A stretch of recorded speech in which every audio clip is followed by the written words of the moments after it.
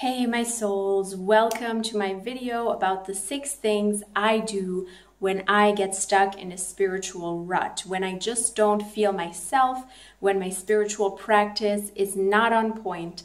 And first of all, I want to greet all of you. I'm Anya Esma, because there's been a lot more of you ever since I uploaded my Harmony Nice video. That makes me very happy. Thank you so much for joining me and for taking interest in me. It really means a lot to me. And yes, no matter where you are on your path, whether you're still in the beginning of being a Wiccan or a witch, or you're just spiritual in general, you're into yoga, meditation, whatever spiritual path you are on, whatever you would call yourself or not call yourself, whatever label you want to be under or not be under, welcome. So for the future, I have a lot more stuff planned. If you have any video ideas, let me know what you'd love to see. I definitely want to speak about makeup and self-love, show you more of my jewelry collection, finally, part 2 of my jewelry collection, and maybe make another video about the most interesting aspects of Harmony Nice's books, because there were some interesting ideas that I didn't quite get to talk about in my review video because it already got so long. Yes, now let's jump into the spiritual rut issue. We all know that feeling where maybe you had a rock solid meditation practice every day, 10 minutes, 15 minutes, or you laid your tarot cards every day, or maybe you did yoga every day, you did astral travel once a week. Maybe you became a Wiccan 6 months ago, but it doesn't feel fiery anymore. Maybe you got into tarot and sort of got stuck in a rut with that. It doesn't feel as inspiring and as sparkly as it did in the beginning. And that's exactly the feeling we want to come to terms with here and find ways out of that and find ways to be inspired again. So these are the 6 steps that I go through if I notice that I'm not as dedicated to my practice as I used to be and not as inspired by it. Now, this is an issue for me because spirituality does have a lot to do with my health, with my mental health, with my physical health, keeping myself accountable, feeling good about myself. So I feel it is something that I always want to keep at a high level if I can. Of course, if this isn't for you, then it's okay if you're stuck in a spiritual rut, as long as you don't feel like you want to do better. But if you want to do better and if you want to connect more, this is definitely a video for you. Number 1, take mind of your body and your environment. This is very important to me because I don't notice how messy it gets around me. If my altar gets messy, if my sacred space gets messy, if my apartment gets messy, I sometimes tend to just ignore it because I'm fine with it. But on some level, sometimes in some bad moments, it does affect me. So the first step is look at how your apartment is doing, how your room is doing, how even just your bed, your altar, whatever little space you have for yourself is doing. And also look at how you are dressed. Because for me, especially oversized clothing, it makes me feel comfortable, but then it makes me feel really unproductive and really slothy, if you know what I mean. So I don't even notice, like I feel sort of off. And then I realize like, wait, it's because I'm not wearing something that speaks to my heart, something that makes me feel good about myself. So taking mind of your body, which also means water intake or how much you've worked out, and taking mind of your environment, as in, is it clean? Is it nice? Is it how you would want it to be? Is the first very important step, because sometimes we just forget about that. We get stuck in this rut where we don't know why we should even go to the altar if you have an altar, or why we should even sit down on our meditation pillow, or why we should even astral travel, or why we should even learn about herbs, whatever you're into, astrology. And getting to a place where your body and your environment are ready and receptive rather than cluttered is the first step. This actually leads well into step number 2, which is set a time and a place, no compromises. You will find the odd 10 minutes, 20 minutes, an hour to do your spiritual thing, the thing that you would usually do, whether it's laying tarot cards, journaling, yoga. You just do it. You force yourself to do it. And I know that sometimes it feels like, why would you do it? Like, I'd rather stay on the couch. It's not that necessary, you know? But if we're honest with ourselves, once we start, it often becomes very enriching. It's only the start that's hard sometimes. The connections, you can trust that they will come. There are connections you make, like if you read something and you read about, let's say, rosemary, like I did the other day, then suddenly I start connecting the dots to my bodily health, my hair. Maybe I should make a rosemary rinse. And then I start looking into what rosemary means in a magical way. And you know, it just snowballs from there. So giving yourself a starting point, a set time, is very important and can be very helpful to reconnecting with your practice in a way that is creative and inspiring to you. Now, this plays into point 3 very well, which is reflect on your routine. If your routine feels stale, uncreative, you've done it a billion times, you always lay out 3 cards in the beginning of your day, or you always meditate for 5 minutes with the exact same music, or you always have a certain address that you speak, certain words you say to your goddesses, and it's always the same. This is what we want to reflect on next. I think this is very pivotal to finding inspiration in your practice, because a lot of the time we just get stuck in ways that seem to work for us. They used to switch us on spiritually, but somewhere along the way, it doesn't do it anymore. You want to move to the next level, you know? Or even if you work on the same shadow, on the same issues, you journal about the same things, it can all feel very uninspiring after a while. So what I would suggest is identifying which parts of your practice feel like this to you, which parts don't feel great.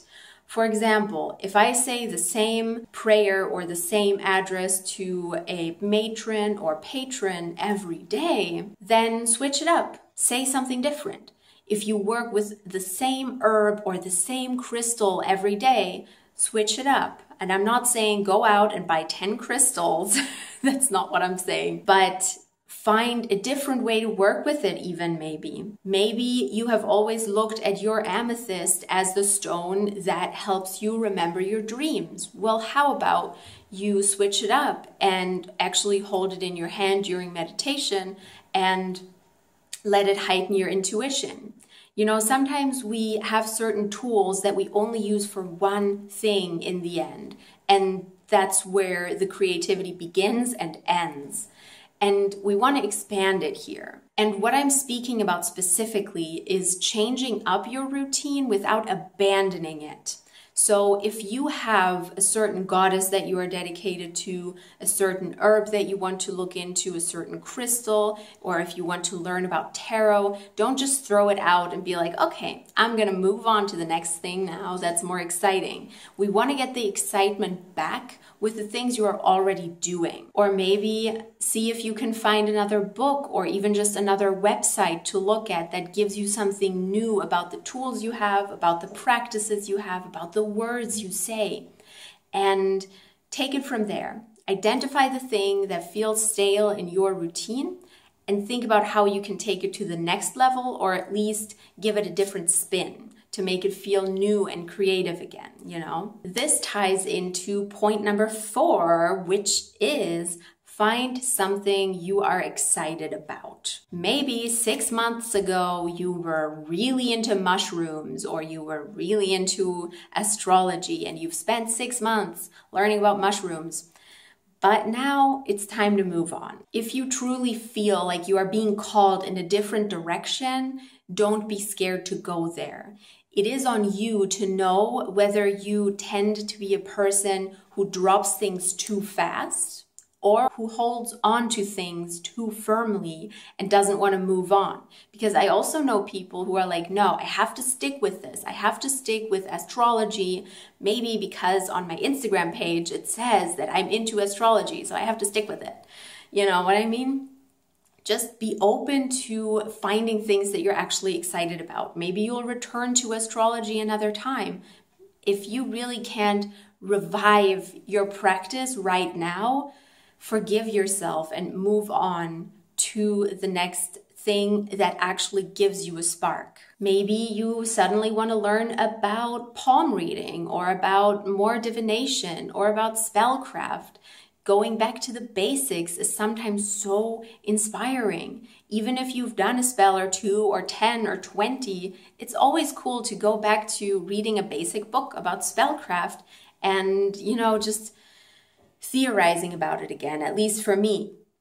But if that doesn't work for you, then you'll find something different that you're interested in. Maybe you want to plant a fairy garden, There's always something new and something cool that you can try. And that's the magic of witchcraft, if you ask me. There are so many things because everything is connected. And rather than holding on to one thing and kind of having the connections that it has to everything else wither away, move on to the next thing and see the connections to the thing that you were obsessed about before with the new thing you're obsessed about. And there's a lot of beauty in that. Step number 5, journal your way to your assumptions. What I mean by this is we all have assumptions about ourselves and about our spiritual practice, about how much we can do, what we cannot do. For example, I will never be an astrologer. Why would I learn about astrology in the first place? Or I'm stuck in my spiritual practice. Maybe I wasn't made for this. Or I just can't remember all 78 meanings of tarot cards. I'm just going to give up. Or I'm just not a person who can remember things well. We all have these doubts and these thoughts and these assumptions, and being aware of them, especially when they pertain to your practice getting limited because you think you don't have permission or the ability to do something, to go into the direction of goddess worship or demons or another kind of spellcraft that you've never tried. All of these things, you can feel out whether they are for you or not. But there is magic in feeling it out rather than saying that you assume you're not going to be into it or it's too big for you, it's too scary for you. Just be aware and use discernment to find out what you want to explore rather than shutting yourself off from something because you think it is not for you. Now, step number 6, the last one, is become aware of your cycles and forgive yourself. What I mean by this is that we all have natural energy cycles that we tend towards, that we have a certain tendency to inhabit. For example, if you have your menstruation, or if the moon is waning, or if you haven't been to the gym in 2 weeks, then there's a high chance that you will feel less energetic. You will feel like you are out of touch with your body, with your mind. And this out of touchedness, for me especially, this lack of connection to the universe is what gets me the most if I'm in a spiritual rut. I just feel cut off. And it is actually in my hands to reestablish that connection with the 5 steps that I just talked about. But of course, sometimes there's also periods where I know that maybe it is not the right time right now and I should forgive myself for not being a spiritual beacon of creativity. Sometimes it's just about sticking with the basics, about actually just sitting down, giving yourself 5 minutes of reading time and then stopping if it's not good enough.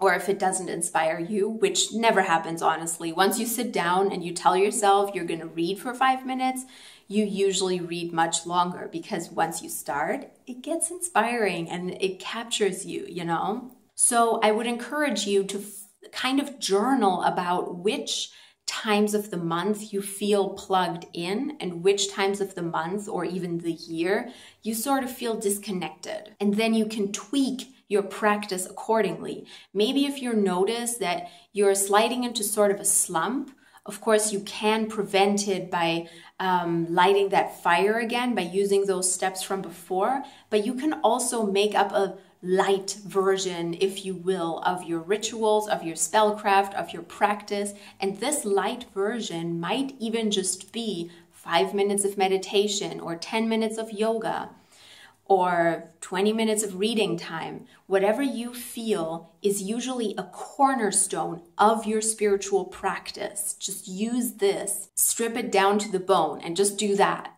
in order to make it easier to handle for your spiritual, slothy self. So using gentle force to push yourself into the things that have always come easy to you is one of the ways in which you can stay a teensy bit connected, so you won't feel quite as taken out of it.